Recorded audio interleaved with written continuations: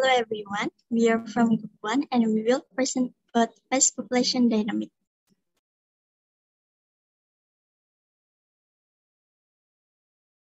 This is the member of our group. First, Diah Erika as a moderator. Second, Fahri. Third, Meri Faturahma. Fourth, Indah Fatima. Fifth, Fika Khairunissa Amalia. Sixth, Frida Megawati. Seventh, Kaysha Hanaan Al-Kafi. Eighth, Muhammad Arkanuddin Hanif.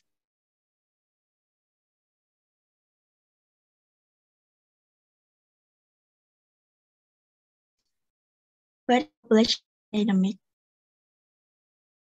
Population is unit of individual or subject in a region and time with certain qualities. Population dynamic is the study of population growth and regulation. In addition, pest population dynamic is the rise and fall the number of insects in a population. The increase is due to birth or natality, while the decrease is due to death or mortality and displacement.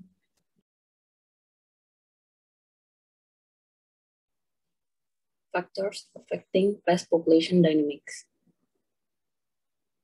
Internal factors include breeding ability. The higher the ability of pests to reproduce, the faster they multiply. The speed of reproduction is influenced by the development period and the magnitude of the pest's ability to produce new offspring. Self-defense ability. Pests have the tools and abilities to defend themselves against other organisms around them. For example, walang sangit, which emits an unpleasant odor, bagworms that make the bag as a place to live. When disturbed, the door of the bag will be closed and will hide in it.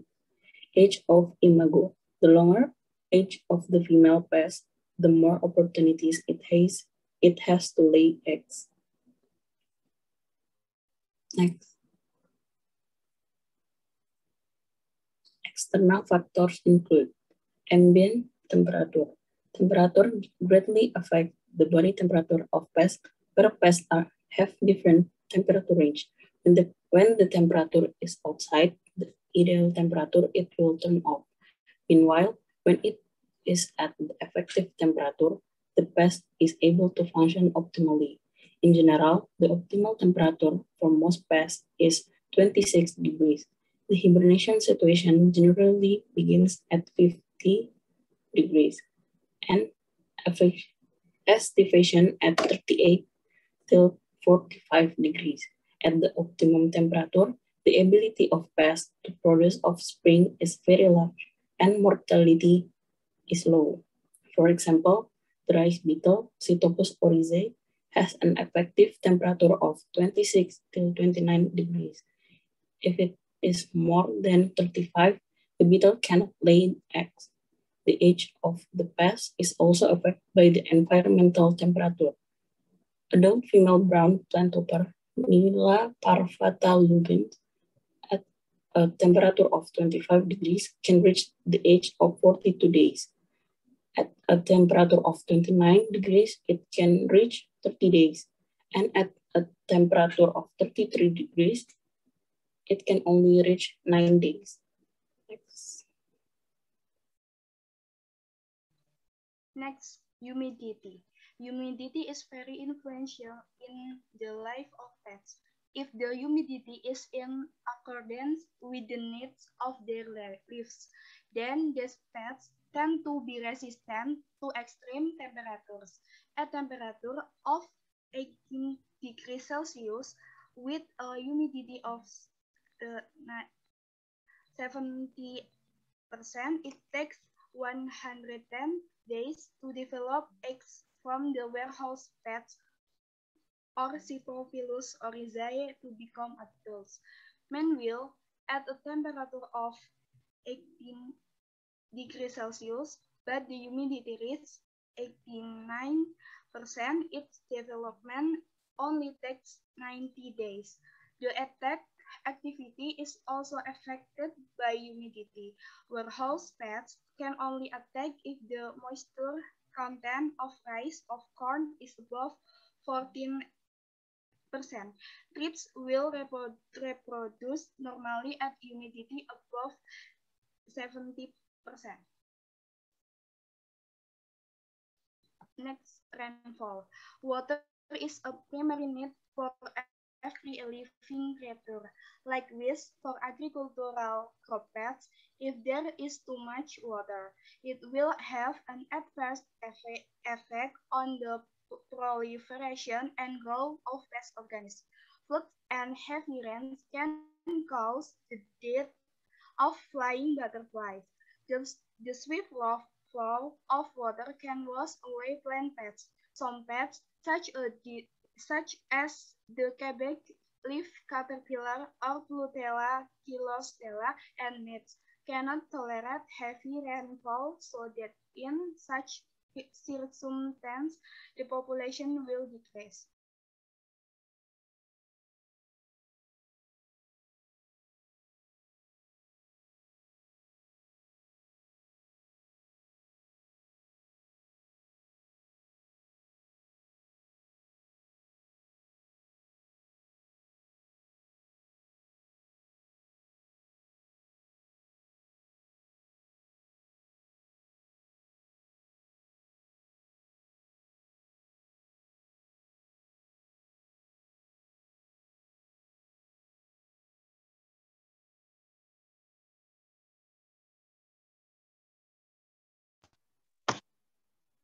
Light.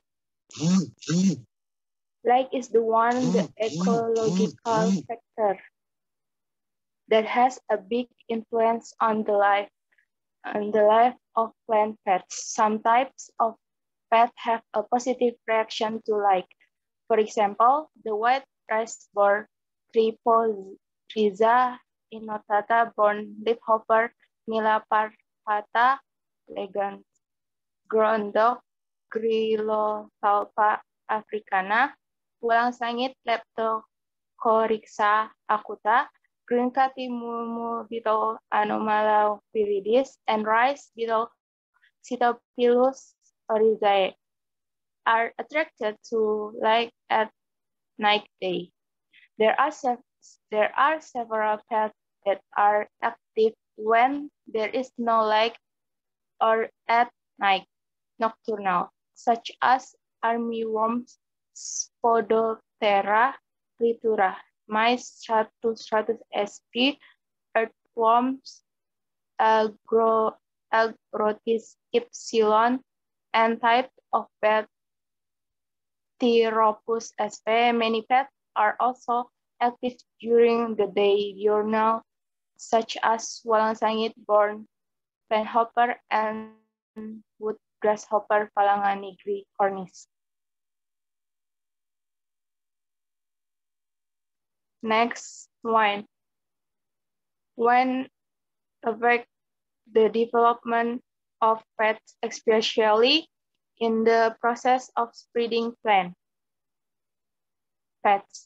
For example, a pet can fly in the wind as far as 1,300 kilometers. Jumping fly Heteropsila cubana. Its distribution is influenced by the wind, as was the case in 1986. There was an eruption of pet outbreak or explosive of Lamtoro Gungfis in a large R in a relatively short time. The wood locust Phalanga nigricornis zenetri crows. When there is wind, can fly as far as 3 kilometers until 4 kilometers. In addition to supporting the spread of pets, strong winds can inhibit the laying of butterfly, often even causing death.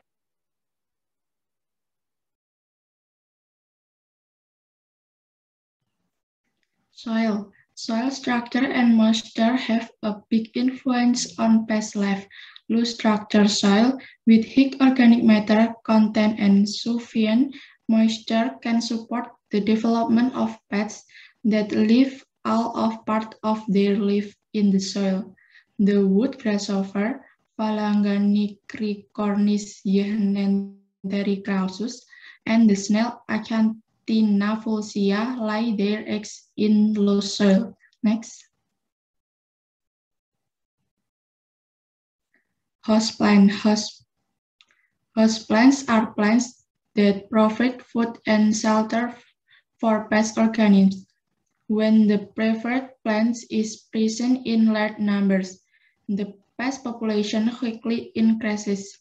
On the other hand, if the food is lacking, the pest population will decrease. In the dry season, when there is no rice crop until the next season tillage, that the rat population declines rapidly to 70%. Next, table of life. The life table, also known as the life mortality table, is a mortality analysis tool that is often used and the results are satisfactory to demographers. The life table is constructed mathematically to provide a complete description of the mortality rate and life expectancy and shows the mortality pattern of a group of organisms born at the same time based on the age they have reached. The benefits of knowing the life table are to compare mortality rates, to know the right way to control pests, and to find out the causes of death of pests. This life table is very good at showing the specific fecundity or mortality for each age group. The way to make it is by observing a group of individuals or population from egg or birth, aging until they become adults and die. Next. There are several requirements in making a horizontal life table. 1. The age of observed organism is not longer than the observer or researcher. 2. Can be known or follow the behavior and breeding. 3. The organism observed are those that do not move from place to place. The basic type of life table. The horizontal life table. The horizontal life table is a static system life table that cannot be applied to all organisms, especially long-life organisms. The cohort life table is able to explain the net reproduction rate, the average life period in a generation, the reproduction potential value of a potential population in one generation, and the value of population ability to reproduce in one generation. The vertical life table. A vertical life table is a dynamic system life table that can be used to predict population of organisms or insects that have long lifespans. This life table is based on the age structure or developmental stage or insect. Each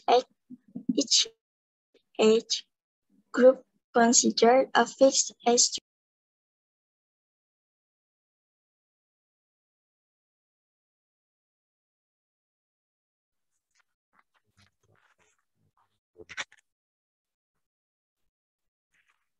Natural balance mechanism. Biological control is a manifestation in species association, which are interdependent in nature. The population of each species can change in size as a result of being influenced by two forces in natural ecosystems, namely biotic capabilities and environmental abiotic constraints. Migration of individuals to or out to will affect the population size, so that the population is changeable or dynamic. Population is also influenced by the rate of birth, mortality, biotic potential, genetic traits, and behavior. The population does not live in solitude, but lives in habitat in association with many other populations. Population is a collection of organisms of species that occupies a certain space and time. A collection of population of more than one species form a community. In the community, the species interact mutually, and there can be a feeding relationship in the interaction.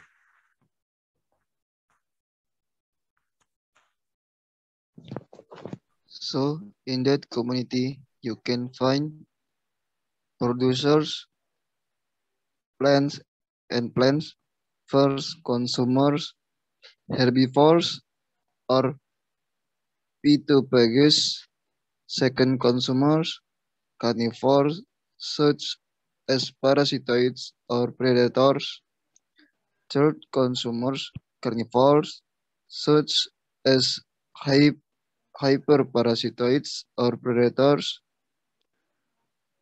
decomposers that eat carrion or organic matter that and rotten. Next.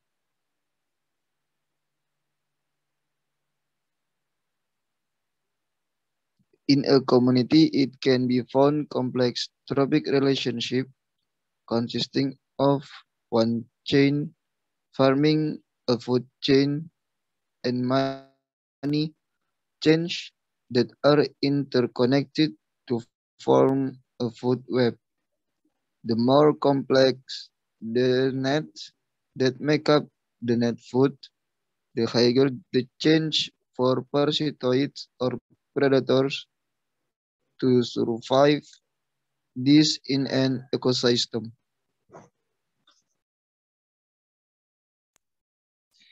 This is the end of our presentation. If you have a question, don't forget mention your name and your number in the comment section. Thank you.